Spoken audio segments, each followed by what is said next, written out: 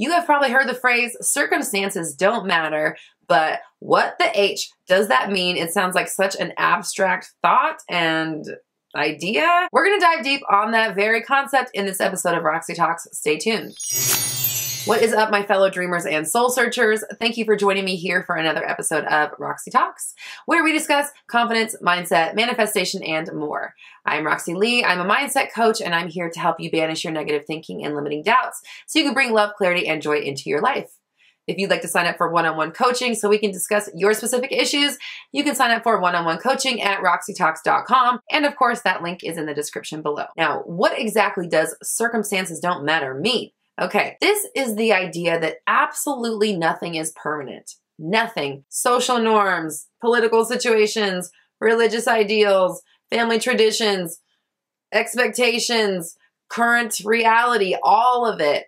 The idea that literally nothing is permanent in your world unless you allow it to be, okay? Now, before we get into it, make sure you hit the subscribe button and click the notification bell so you never miss an update. And if you're feeling generous, please like and share. That helps us reach as many people as possible, and everyone deserves to know that they are in complete control of their reality. So one of the big things that gets in the way of us manifesting is that we think whatever it is that's already here is here, and this is how it is, and this is how it has to be because this is how it's always been. I've always been this way, so I will always be this way. They've always been like that. They've always said these things. We've always had these beliefs. This person said this thing last week. It can't change. Well, guess what? That's not true. We have the ability to change or remold or reselect any situation that we want here on this planet. Part of the deal here, being on Earth, being a human being, is that you get to decide what happens to you simply by what you think about. That's a pretty good deal if you ask me. You're telling me that I can have anything that I want that I see in my world or I can conceive of in my mind, and all I have to do is play it out in my head? Huh. I do that all day, every day. Anyways, so great, I'll take two. We need to be recognizing our power as something a little bit more concrete, even though it's kind of the opposite. It gets weird here because we're dealing with energy. We're dealing with this weird holographic realm that we're living in. No one's really quite sure what it is, but they can measure what it does. And when they do that, they see that it is our perception or our conception, our realization, our awareness that perpetuates our life by feeding this machine that replicates over and over and over. And this brain here drives the ship. This thing tells it where to go. This thing tells it what to materialize and what to populate into our world. So what we're doing all day, every single day, is telling our subconscious and communicating to the universe or whatever is out there, this is what the world looks like. This is how people behave. This is how we feel about ourselves. This is what we look like. This is how she feels. This is what she does. This is what this is like. This is how the world works. This is how it's been. This is how it always be. We decide that. Each single one of us has the opportunity to write every single letter of our own story. Every single one of us is weaving the fabric of our reality in our minds in every single moment, okay? This is not woo-woo. This is not spirituality. This is not spooky action at a distance, as Einstein called it. This is what energy is doing in this realm that we call planet Earth, okay? So, fine, if that's what's going on, then I'm gonna play the Earth game. I'm gonna stop thinking in finite ways, and I'm gonna start experimenting and seeing just how powerful I actually am. Because what do I have to lose? Absolutely nothing, okay? So, let's do it. Let's suspend logic, disbelief, and self-criticism and doubt, okay? These are the things that keep us away from what we want. These are the things that tell us it's not possible. These are the things that tell us what is possible. These are the things that keep us confined in a pin, okay? These are the things that prevent us from transcending and doing whatever it is that we want to do. So I'm going to start practicing every day, telling myself the new stuff that I want to think. I'm not going to allow anything in this physical world to be permanent, because that is a choice by me. And the way it becomes a choice is by me deciding that it's not movable, that it's not malleable, that it's not changeable, that I can't simply select a new version just by thinking about it, just by entertaining it. So when you think something is permanent, maybe it is. Maybe it's permanent in the way that this reality is the way it is. That person is the way they are. And maybe they're not going to change. But guess what? You don't have to keep coming in contact with that one. You don't have to keep selecting that one. So maybe they are finite. Maybe they are immovable. But you are not. And your reality is not. Okay? So let's choose a different one. The way we choose a different one, the way we get to experience a different one is simply by playing it out in our mind. Letting that be our new narrative. Letting that be the movie that plays upstairs until it's showing up downstairs, okay?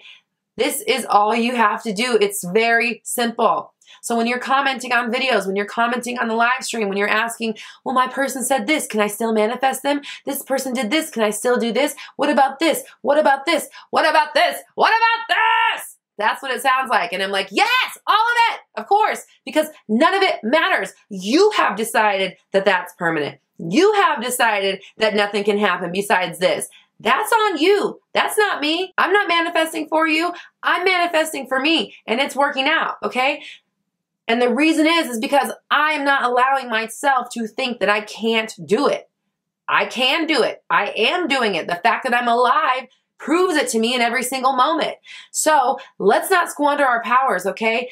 Stop criticizing. Stop judging. Stop logicking yourself out of it, okay? This is not a logical place.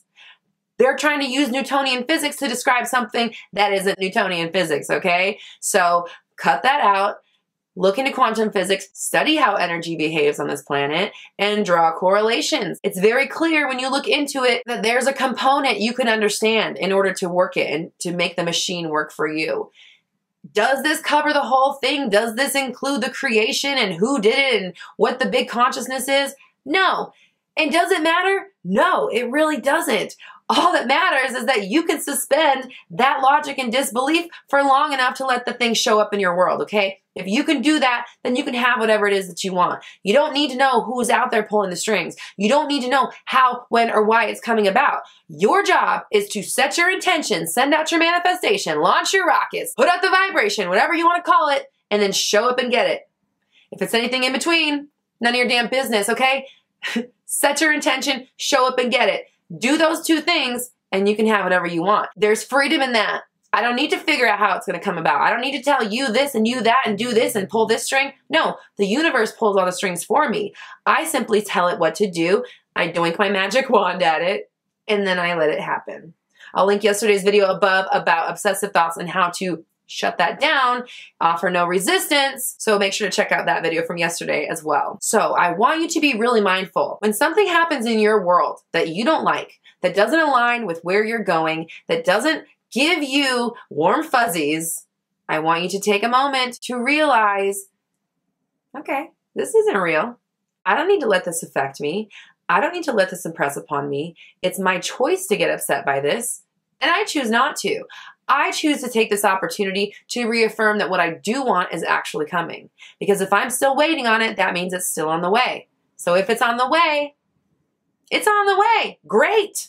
Great. It's on the way. Perfect. I can deal. I have patience. I'm an adult. I've been here a while. I can order my pizza and then sit and wait while it's cooking in the oven, okay? Because we want pizza and not dough and raw vegan cheese, right? So let it be your new teaching, your new understanding, your new belief system that circumstances never have to matter.